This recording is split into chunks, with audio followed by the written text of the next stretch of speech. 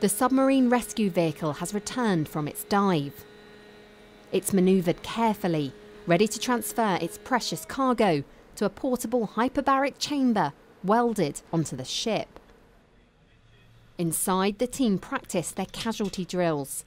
This is exactly how they transfer an injured submariner who had been rescued from a distressed submarine.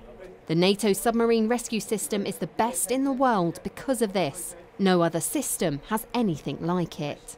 So the casualty has been transferred straight from the back of the rescue vehicle, and they're coming into here, the transfer under pressure system. They haven't had to go outside, they haven't had to be shipped away to a hospital somewhere else, and they can stay at exactly the same pressure that they've been exposed to in the distressed submarine and be brought very slowly back up to the surface.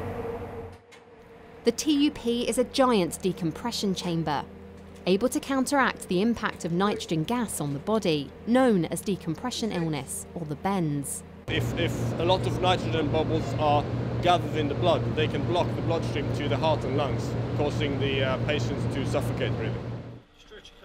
To give a rescued submariner the best chance of survival, they will stay in the 5 chambers of the TUP system for hours, even days, as they are slowly brought back to normal surface pressure. Looking after them are specially trained submariners and divers, including on the British side, Royal Navy reservists, who are on high readiness if the system is ever needed for real.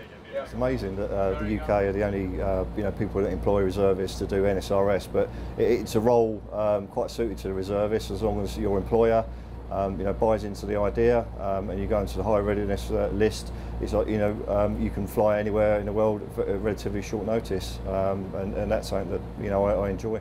Welcome to the dive brief. This is a tri-nation system, the roles between them fully interchangeable. The team play to their own country's strengths, bringing different things to the table. And in a time of increased global tension, a system like this has its place. We are lucky to work with British and Norwegian people. It is very important to work together because the most difficult part of the job is a language barrier. Being tri-national means that we're not seen as we're not like part of a political pawn. We're not a UK system. We belong to the 3 nations. So other countries who operate submarines will approach us on a tri-national basis. You're not dealing with one particular country, you're dealing with the 3 countries together. Exercise Northern Sun has been a test of the kit in an Arctic winter, of the impact of the cold on personnel too.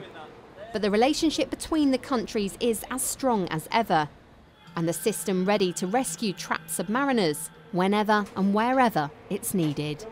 Ali Gibson, Forces News, Norway.